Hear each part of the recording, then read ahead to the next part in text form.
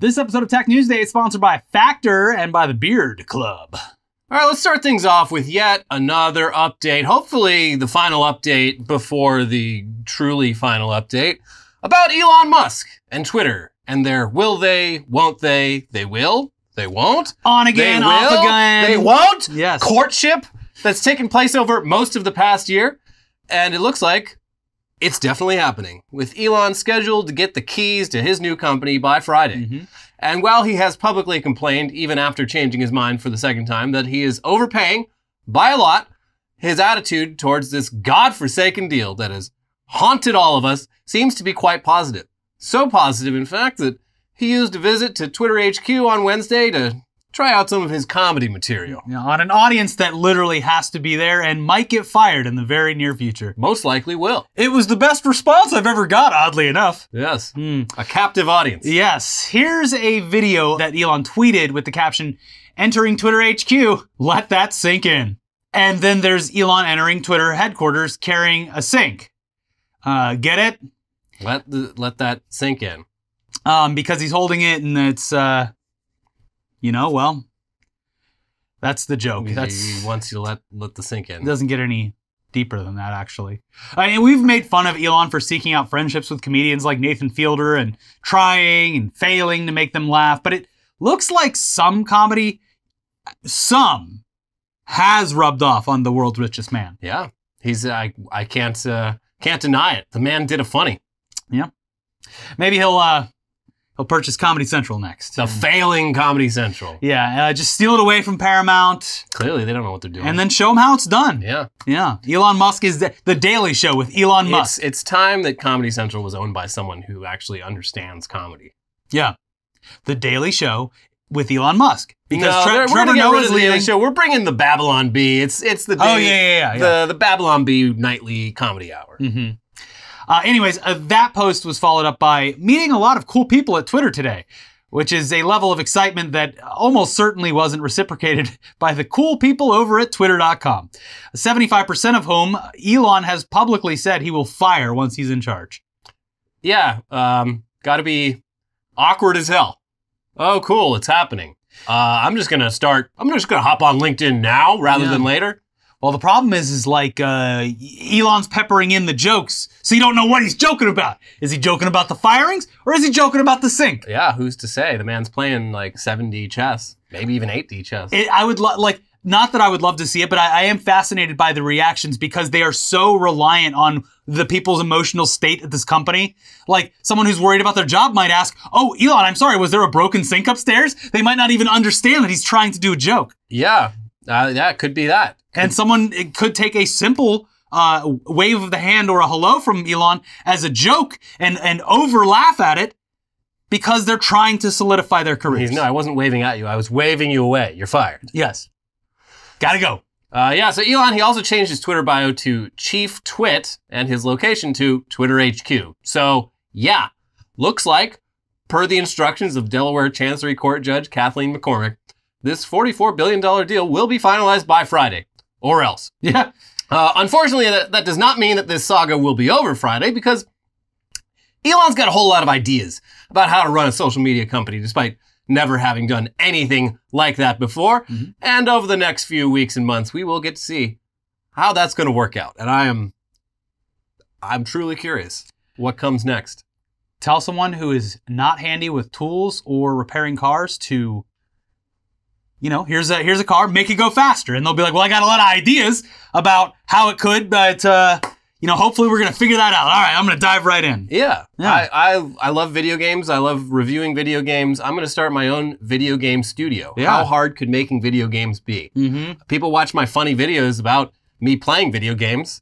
Yeah. Have for years. So I'm going to make the best video game studio of all time. Yeah. And anyone who says that I'm in over my head, well, they're just haters. They're haters. Haters. This is, buckle up. It's going to be interesting. I guarantee you the first week, maybe the first day, people are going to test the waters. Oh, yeah. And test them hard. Uh-huh. And they're probably going to get away with it. It's going to be very interesting. Nazi shit is back. I also think it's like, he might lose interest in it over the next couple of months, but like, yeah, you're going to see Elon at his most involved very soon. He's going to have to be. Yeah. Like, I mean, also, this is a day-to-day job. It does put him in the crosshairs of like serious federal regulation though. So,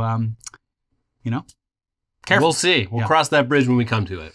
Experience may not be all that important in social media business, though, so who knows? For example, just because someone got into the social media business 18 years ago and still controls a majority stake of the U.S. social media market share, that doesn't mean they can't eventually blow it all on a wildly unpopular idea. We're, of course, talking about Mark Zuckerberg, who, after years of running Facebook and Instagram, decided to pivot his entire business into the metaverse. Are you excited yet? Yay. Meta's Horizon Worlds barely even resembles the so-called metaverse that Meta is pitching, and what it actually is something that already exists and has been done more successfully by other people for a lot less money. Horizon Worlds currently gets fewer concurrent users than Second Life, a metaverse platform that's been around longer than even Facebook. It's been around a long time. Yeah, so far we're just repeating stuff we've talked about previously. Yeah. But here's some news. Some new news. It's not just us. It's not just Meta's own employees who think this is all a catastrophic mistake. Meta's shareholders aren't too hot on this metaverse business either, turns out. After announcing on Wednesday that their quarterly profits had fallen by 50% compared to a year ago, Meta's stock price fell nearly 20% in aftermarket trading. It's been almost exactly a year since Mark Zuckerberg unveiled his company's bold new plans. And since then, Meta's stock has fallen 68%. Wow. At least some of that is due to larger market trends, and it's still not as bad as what's happened to Netflix's stock over roughly the same period. But unlike Netflix, Meta's stock is even down 40% from where it was 5 years ago. This is it's starting like in very early stages. It's a big dip. It's going to take a while to recover those gains. But average down. It's hard to even say that, like, general market downturn. I mean, it is true, but companies like Facebook and Netflix guide the other parts of the market. At least they did for a while. But what I'm saying is, there's a while where it was all about FANG stocks. And then Netflix fell out, and they're like, well, we can't do anything with this anagram. Yeah. Get rid of the whole thing. But the Meta thing is it's bad for industry-wide, tech sector and everything else. So it does have an effect. It is great. I think it's great that it's failing, and it's not causing everything else, but it definitely is a signifier for a lot of people. It's certainly dragging down the NASDAQ. And the S&P and the Dow. It's dragging it all down. There you go. So yeah, seems bad. Here's the New York Times with more on this. A year ago, Mark Zuckerberg changed Facebook's name to Meta and said he was going all in on the immersive digital world of the so-called metaverse. Since then, Meta has plowed billions of dollars into and restructured itself around the emerging technology, just as the global economy has slowed, inflation has soared, and investors have begun paying more attention to costs. The combination has been nothing short of disastrous. This year, Meta's earnings have been hit hard by its spending on the metaverse and its slowing growth in social networking and digital advertising. In July, the Silicon Valley company posted its first sales decline as a public company. Its stock has plunged more than 60% this year. On Wednesday, Meta continued that trajectory and indicated that the decline would not end anytime soon. It said it would be, quote, making significant changes across the board to operate more efficiently, including by shrinking some teams and by hiring only in its areas of highest priority. So sorry, 75% of Twitter. Maybe going down the street, dropping your resume off at Facebook. Maybe not the best plan. Oh no, I love the metaverse. I think it's the best idea anyone's ever. For the metaverse. That's this is adoption by force. And it's funny, both. You want jobs? Both Facebook and Twitter. Like I feel like both companies, they're going to be slimmed down to just the yes men. Both these companies are going into Hitler's bunker, and it's going to get dark. It couldn't have happened. I mean, Zuckerberg is already, that was bound to happen if there was a big economic downturn. It just is so unfortunate for the average user that of all times, Elon Musk had to take over right now when it's like, in a lot of ways, he's just following the market trends by axing the entire workforce. But yes, it should be clear to anyone that specifically Mark Zuckerberg and Elon Musk are going to attract these type of yes men, and they're going to be the ones that they want to keep around. Yeah. And it's probably not going to be great for the user experience. But it's going to be great for the news. Our job. Very good insurance policy for us. Yes, all things considered. There's no such thing as bad news when you're in the news business. Until the world's gone. That's right. Uh-huh. Now, a big chunk of those losses is no surprise. It's due directly to Meta's metaverse ambitions, with Reality Labs, Meta's VR division, losing $3.7 billion in the past quarter. But the Zuck clearly still sees this as an investment in the future that will pay dividends down the road, saying on this earnings call, "There's still a long road ahead to build the next computing platform, but we're clearly doing leading work here. This is a massive undertaking, and it's going to take a few versions of each product before they become mainstream. But I think that our work here is going to be of historic importance and create the foundation for an entirely new way that we will interact with each other and blend technology into our lives, as well as the foundation for the long term of our business." Again, I like that he's wasting his money on this, like his company's money, because I think the tech is cool. I don't want him anywhere near it. But yeah, he genuinely believes that this is a paradigm shift. He is Thomas Edison with the light bulb. He is Henry Ford with the automobile. It would be less Mark Zuckerberg in the metaverse. Less cringy if what his company had produced wasn't so terrible. Yeah, and in the earnings call, he emphasized repeatedly, he's like, well, we're kind of iterating in public, like, everyone, they're basically just using a beta out there. It's obviously going to look amazing. Well, guess what? You didn't fucking put that out front, so the optics are fucked, you idiot. Yeah. What? Okay. You're talking about the American public. They're fucking dumb. They see that, they're like, that's all we're ever getting. Yeah. That's it. First glance, that looks like shit. They did not leave a good first impression. No, they certainly did not. I also love that he's like, it's going to pay dividends. And everyone's like, whoa, dividends? Facebook stock dividends? No, I was talking about investing. We're a tech stock. We don't pay dividends ever. We're not a real company. Get the fuck out of here. Anyways, I guess the time will tell whether those just insane ambitions will pan out. But for now, Meta is in the most dire place that it has been in years. Feels good. In similar situations, you might see shareholders vote to, replace the CEO. A little no confidence. Yeah. But apparently Zuckerberg owns so many voting shares that it's literally impossible. He is literally the Joker standing in front of a pile of Facebook shares, sending a message. Yeah, it's not about the money. It's about getting everyone hooked on the metaverse. Yes. So Meta is in a tough spot regardless of who their CEO is. Apple limited the amount of spying that they're able to do on users, which made a ton of revenue vanish overnight. So desperate measures were necessary to preserve infinite growth. But there's one desperate measure that Meta is apparently trying out that is sure to be a crowd pleaser, especially for millennials around our age. We pay taxes. Uh-huh. We have disposable income. Here's Mashable. The 2000s are back, folks. Instagram is reportedly internally working on a feature that allows users to add a song to their profiles. No! Developer and notable leaker Alessandro Paluzzi tweeted screenshots of the feature, which he states Instagram is currently trialing. In a comment emailed to Mashable, a spokesperson said the feature was an internal prototype, and it's not being tested externally. Per Paluzzi, the feature would appear in your Instagram profile at the very bottom of your bio, underneath the links section. The developer demonstrated how this would work by adding Rick Astley's Never Gonna Give You Up to his profile, which, let's face it, might indicate the likelihood of this feature actually being rolled out. Does this feature sound familiar?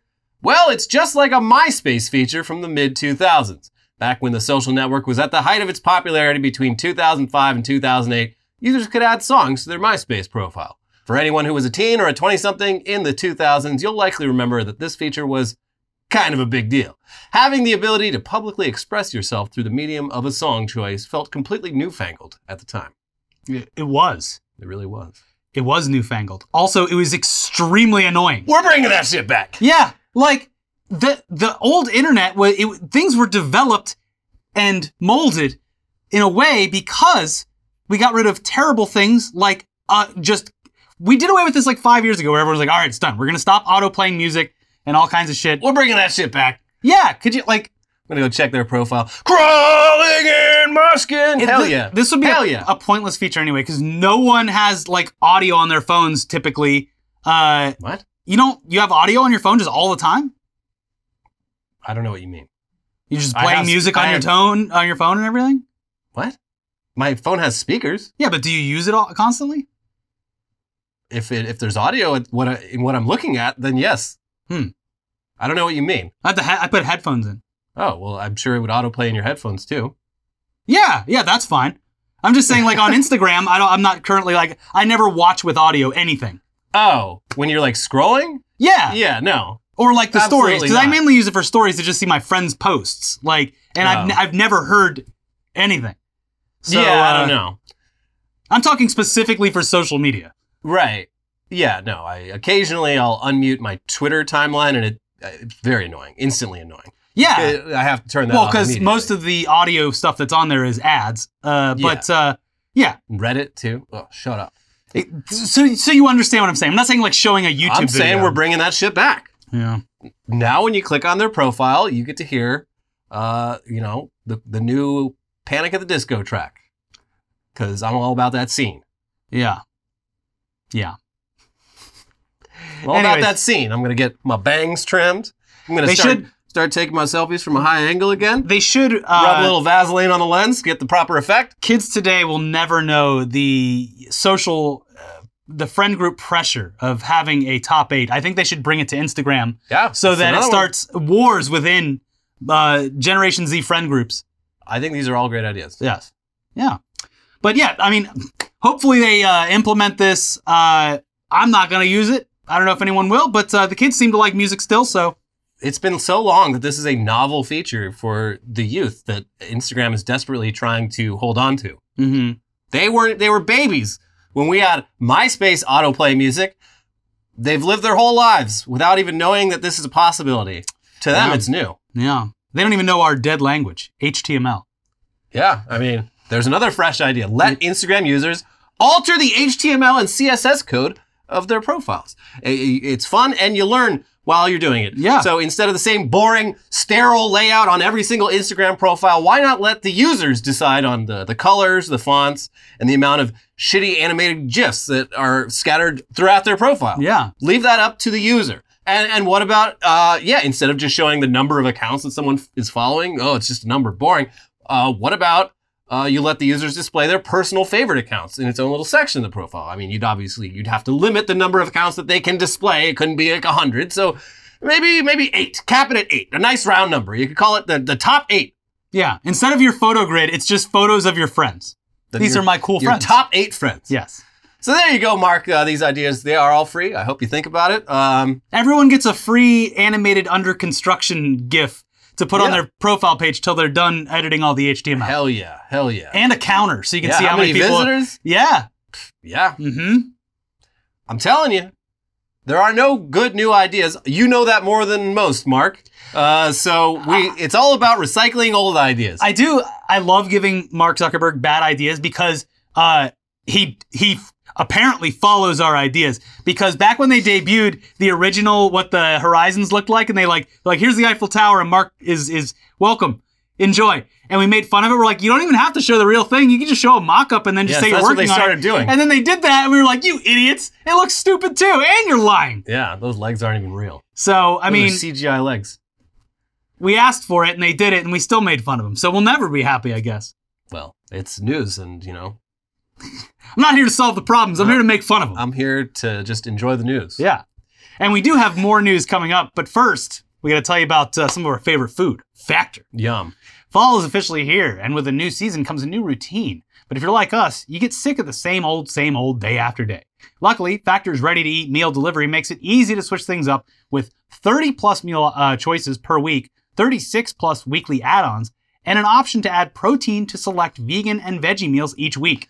Now, whether I'm out and about all day or just cozying up at home, Factor's fresh, never frozen meals make it easy to fuel up fast with meals delivered ready to heat and eat in just 2 minutes. Savor the harvest season with Factor's Pumpkin Feast for 2, featuring fall's most craved flavor, pumpkin.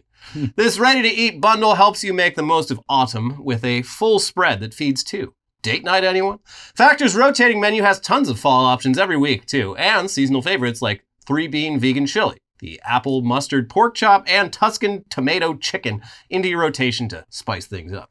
Factor now offers 30-plus meals per week and 36-plus add-on options like smoothies, juices, snacks, and more to keep me going no matter what's on the schedule. I like getting their smoothies. They're delicious. Take them on the go, and they fill you up pretty well for a nice midday snack. They certainly do. So Factor is cheaper than takeout, first of all, seriously. And thanks to their commitment to ingredients with integrity, you can actually feel good about what you're eating every day. Factor has endless options, however you like to eat. Choose from keto, calorie smart, vegan and veggie, and protein plus to get chef-crafted, dietitian-approved recipes that you'll look forward to every time. Not only do Factor meals save me time, but they also keep me satisfied. Their chef-crafted recipes are packed with restaurant-quality flavor. It's so good, I almost can't believe it's dietitian-approved. Head to go.factor75.com/newsday60 and use code newsday60 to get 60% off your first box. That is code newsday60 at go.factor75.com/newsday60 to get 60% off your first box. This episode is also sponsored by The Beard Club. Having a great looking beard, it requires work. I wouldn't know, but I hear it from this guy all the time. It ain't easy. Yeah. So whether it's, beard growth oils, styling products, or a top of the line trimmer, there's a small army of products required to grow your best beard. Luckily, Beard Club is here to help. As the leader in beard first men's growth and grooming, Beard Club delivers quality hardware and consumables that'll help you get a better, thicker, and fuller looking beard. Head to beardclub.com/todaydaily, take the beard quiz, and use our code TODAYDAILY at checkout. They'll recommend the best beard kit that's tailored to fit your needs. So I went with one of their trimmer kits, and it came with everything I need to maintain a well-groomed beard. You got beard oil and beard balm for styling, beard shampoo for staying clean without damaging the hair, a moisturizing cream that I really appreciate because my beard dries out very easily, a great beard brush for getting these products where they need to go and keeping the scruff under control, and most importantly, a cordless electric trimmer that is honestly the best trimmer that I've ever owned. No hair pulling, all the length attachments that you'll need, and a battery life that's so good I still haven't had to charge it after almost 3 months. Well, I'm jealous. I think I'd look pretty cool with them. Now I'd look like Eminem. You know, they sell vitamins to spray on your face to stimulate beard growth. We'll see if it works. Beard Club, send me some chemicals. If you're just getting started with growing a beard like me, or you're 15 and normal, Beard Club's growth kits have everything that you need to grow a beard faster, thicker, and healthier than you'd ever be able to on your own. No matter what type of beard you have, Beard Club has the perfect kit to fit your needs. Beard Club, over 2 million beards served. Grow your best beard today and take 20% off your first order when you go to beardclub.com/todaydaily and use code TODAYDAILY. That is beardclub.com/todaydaily, code TODAYDAILY for 20% off your first order.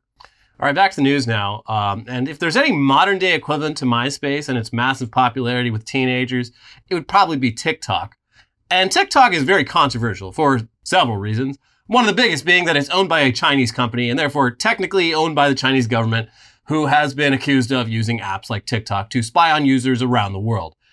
If true, that's a pretty serious national security issue, and it lines up with tactics that the Chinese government has allegedly used for years to keep tabs on dissidents and critics and try to blackmail people into spying for them. This issue hasn't gotten a ton of press since former President Trump tried and failed to ban TikTok in the US, but a recent report from Forbes has reignited the issue.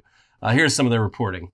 A China-based team at TikTok's parent company ByteDance planned to use the TikTok app to monitor the personal location of some specific American citizens, according to materials reviewed by Forbes. The team behind the monitoring project, ByteDance's internal audit and risk control department, is led by Beijing-based executive Song Ye, who reports to ByteDance's co-founder and CEO Rubo Liang. The team primarily conducts investigations into potential misconduct by current and former ByteDance employees. But in at least 2 cases, the internal audit team also planned to collect TikTok data about the location of a U.S. citizen who had never had an employment relationship with the company, the materials show. It is unclear from the materials whether data about these Americans was actually collected. However, the plan was for a Beijing-based ByteDance team to obtain location data from U.S. users' devices. And this is like the 4th story in as many months of just like, I deleted my account at the beginning of summer. There was like some article where I was just like, why do I need this app anyway? I'm seeing the best stuff on other places. I'm gonna get rid of it. Yeah, I mean, yeah, I've managed to enjoy the best of TikTok without ever downloading the TikTok app onto my phone. Well, now that I'm back on Twitter more on the company account, it's like I really do see the best of TikTok there. And it's like, if I'm going to get my content, I'm going to get it from an American company, warts and all. Yeah, that's right. Anyway, the article continues. TikTok spokesperson Maureen Shanahan said that TikTok collects approximate location information based on users' IP addresses to, among other things, help show relevant content and ads to users, comply with applicable laws, and detect and prevent fraud and inauthentic behavior.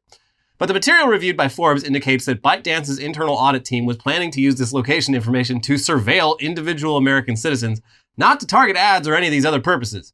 Forbes is not disclosing the nature and purpose of the planned surveillance referenced in the materials in order to protect sources. TikTok and ByteDance did not answer questions about whether internal audit has specifically targeted any members of the US government, activists, public figures, or journalists. You would assume those would be high on the list if you were going to do a little spying and tracking. Like, I mean, who else? Yeah. No, we're tracking Joe the plumber. Yeah. Seeing what he's been up to. We're very interested in your American plumbing techniques. Yeah. We found all of the actual American straw men. We're following them. Yeah. So, anyways, the article points out that this kind of thing wouldn't be all that different from stuff that both Uber and Facebook have been caught doing, just minus the whole national security aspect. That's what I'm saying. If you're gonna give your data away, give it away to an American company. Yeah, sell it for the almighty dollar. Exactly. Hey. Don't use it to commit espionage. Come on. Mm-hmm. Uber at one point identified the devices of politicians and regulators and served them a different version of the app to avoid scrutiny. Diabolical. Scrutiny. And Uber and Facebook both tracked the locations of journalists reporting on them. But this TikTok news comes at a time when they're finalizing a deal with the US government to ensure that US TikTok user data is fully walled off from ByteDance's servers.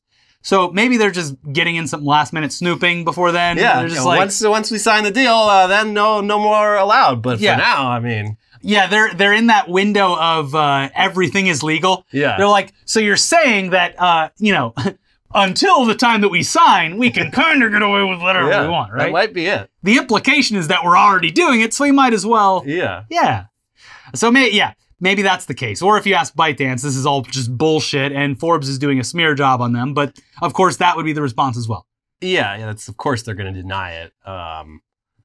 Yeah. And their denial is like kind of weird. There's like people have analyzed it and they're like, we don't track GPS. And they're like, well, the article never said you did. Yeah, weird thing to admit or like deny outright without any prompt. And and like also like they didn't. I don't know. It's interesting. And they're probably doing everything they're accused of. Did you see the thread of Kanye TikTok, like people who are literally buying into all of this? Because you were saying like how many people are out there that are really going to flip because of Kanye, and buddy, it is endless. It is literally endless. It's a thread that just keeps growing of people doing full on like 3-4 minute TikToks where they take Kanye's words and then back them up by like pulling different references that are bullshit into what he actually means, what he's saying, but like crazy shit. Cool. And it's a platform that's on YouTube the algorithm can show you videos it thinks you will like. TikTok puts it in front of you. Yeah. Forcefully, you can swipe away, but it puts it on the screen for you. I mean, yeah, it hasn't been as much of an issue up till now, but the YouTube rabbit hole from a few years ago it's like on fucking steroids on TikTok. It's just you maybe haven't seen as many racist so that's videos to us, it's like we didn't know about Andrew Tate until like shit was already hitting the fan. There was they do analysis of trends every year, the social media companies and marketing brands and stuff like that. They did another one where they're like asking, right now, who is the biggest influencer for Generation Z? And like on the male side of things, it was literally Andrew fucking Tate. So it's like, yes, we are a little disconnected from the real shit that's happening outside of our little internet today universe. I guess so. Yeah. But pay attention to what your kids are watching on that TikTok. I mean, because everyone who watches this show I'm sure there's a lot of people that have actual like teenage kids at this point. Oh, well, just turn off the electricity in your house. Yeah. It's the only way you're going to stop it. Uh-huh. Anyway, meanwhile, in other TikTok news, the Bureau of Investigative Journalism recently published a report in partnership with Time on a topic that we've covered a bunch in the past. People getting paid extremely low wages to moderate online content and just getting severely traumatized from all the sick shit that they have to look at. And turns out TikTok is no different from every other company who does this. And there is some particularly fucked up examples in this article. Here's some of that. Lewis, a 28-year-old student from Colombia, works through the night moderating videos for TikTok. During the day, he tries to get some sleep, but sometimes the videos haunt his dreams. He remembers one video taken at a party with two people holding what initially looked like pieces of meat. When they turned around, it appeared they were holding skin and gristle which had been flayed off human faces. Quote, "The worst thing was that the friends were playing games and started using the human faces as masks," he said. Lewis reeled off a list of the kind of content he sees on a regular basis. Murder, suicide, pedophilic, pornographic content, accidents, cannibalism. Well, that's fucking terrible. Multiple other Colombian content moderators interviewed for the story had similarly horrific tales. The article focuses on the content moderation team for TikTok's Latin American operation, which is based in Bogota and run through a third-party company called Teleperformance, which is similar to how most other online platforms do content moderation. Yes. They're not our employees, so yeah, whatever. Yeah. They're contractors. Also similar is the way that these people aren't provided adequate mental health services for what they have to deal with every day. Teleperformance, which is a French company, has content moderation teams all over the world, and they reported nearly $500 million in profits last year. But, you know, having a counselor on staff, it's... I don't know. Literal irreparable harm. Yeah. Irreparable harm. This is like worse than going to war. At least there's downtime in war. Also, in a lot of cases, worse than physical injury. Yeah. Because physical injury, in a lot of cases, can heal. And this kind of shit can stay with you forever and torture you. At least if you're injured physically, most of the time, other people can see that you're injured and they understand. Yes. My scars are on the inside because I have to watch fucking terrible content on TikTok. Like if you're showing up to like a fucking group therapy session for PTSD people and you got like war veterans and like, you know, spousal abuse victims, then you're like, I content work moderate for TikTok. Yeah. Honestly, there's, it's hard. I'm sure, a huge very stigma around it. Yeah. So, yeah, they make a lot of money. These people are paid dog shit. And on top of everything else, Teleperformance apparently requires a lot of its employees to be visible on a webcam during their entire shifts, and also requires strict timekeeping from workers, or else they get penalized, you know, even if they're maybe spending an extra minute or two in the bathroom crying over something they just saw. Get back to the desk. And here's a little section on the quotas. The TikTok moderation system described by these moderators is built on exacting performance targets. If workers did not get through a huge number of videos or were late back from a break, they could lose out on a monthly bonus worth up to a quarter of their salary. It is easy to lose out on that much needed extra cash. Alvaro, a current TikTok moderator, has a target of 900 videos per day, with about 15 seconds to view each video. He works from 6 a.m. to 3 p.m. with 2 hours of break time, and his base salary is 1.2 million pesos a month, only slightly higher than Colombia's minimum salary. All the moderators interviewed by the Bureau were based in the capital Bogota when they were working for TikTok, where rent and living expenses are above the national average. For Alvaro, hitting his productivity, timekeeping, and accuracy targets could be worth an extra 300,000 pesos or 60 pounds. But he said he usually earned closer to his base salary of 1.2 million pesos. A single slip-up can be enough. He once received a disciplinary notice known internally as an action form for only managing to watch 700 videos in a shift, which was considered work avoidance. Jesus. Once a worker has an action form, he said, they cannot receive a bonus that month. Only 700? So not only 700, you're doing the bare minimum?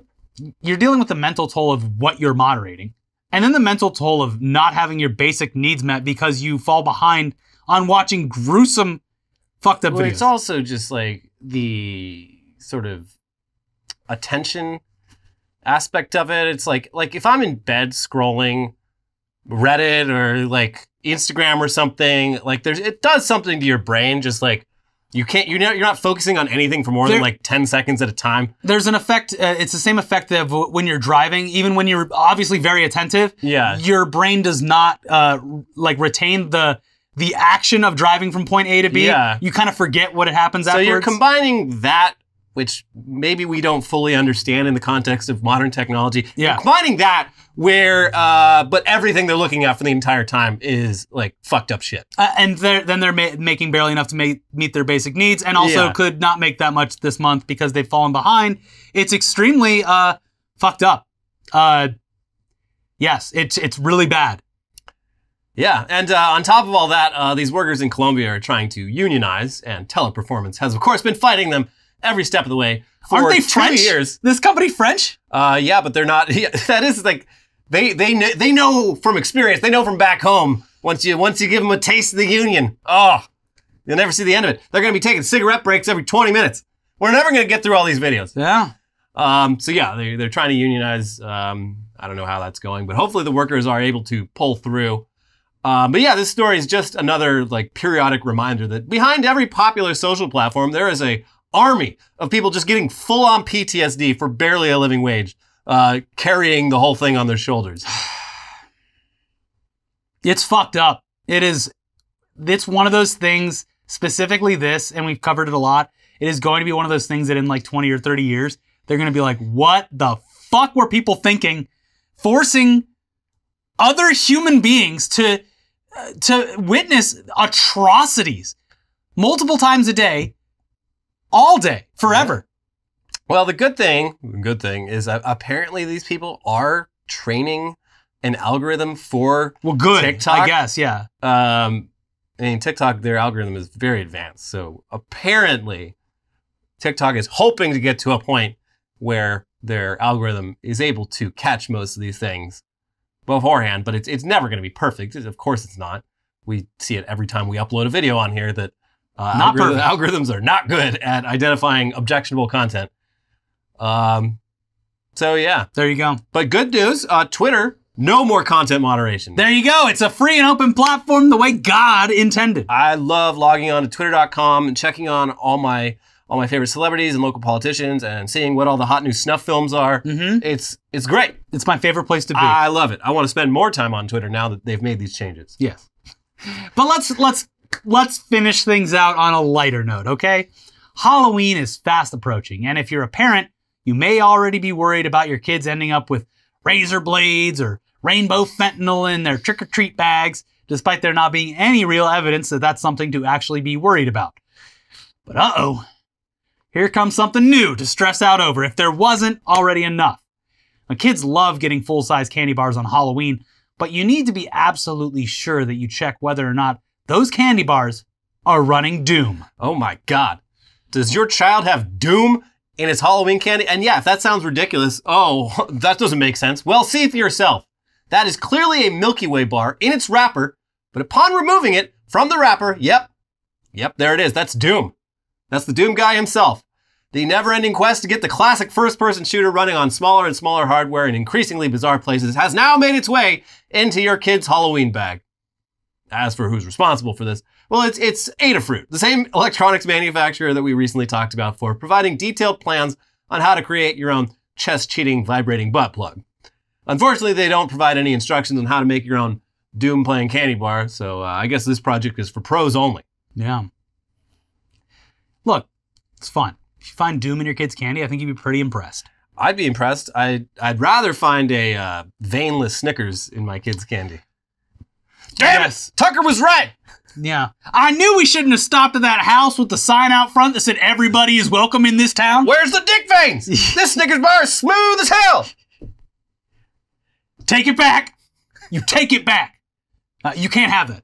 Then the dad secretly eats it, but he sucks on it really slow. I love smooth Snickers. Oh, God. Anyway, that's it for today. If you haven't seen it already, ladies and gentlemen, we got him. Jacob Wall, Jack Berkman, they have pled guilty. It's not much. It's not much, but it's a sign of things potential to come. Yes, there's some good stuff there. But we run down a whole lot of other stuff on that episode, so please watch it if you haven't already. And also watch the most recent episode of Weekly Weird News. Oh, before we go, having said the best social media platform, go to twitter.com/internettodaytv. I tried to apply for verification, and now there's thanks Elon Musk, there's a follower limit now. You have to hit a threshold. Oh. They never had that before. It was always just like, So I guess we need more followers. Yeah, What's the limit? well, I don't know. They don't come right out and say it. We're close to like 65,000. So if a couple grand of you, make sure you follow. Yeah, do that. You don't even have to log on to Twitter. We just need to hit the threshold. Yeah. Maybe create a bot army. Don't do that. I don't want to cheat. I want it to do it realistic. But yes, having said that, it would be great if you could do that. So do that. There's a link in the description below. Now you can check out the videos. You got Anti-Woke Superhero. You got Wall and Berkman. You got whatever you want. We'll be back with more news, and we'll see you soon. Bye.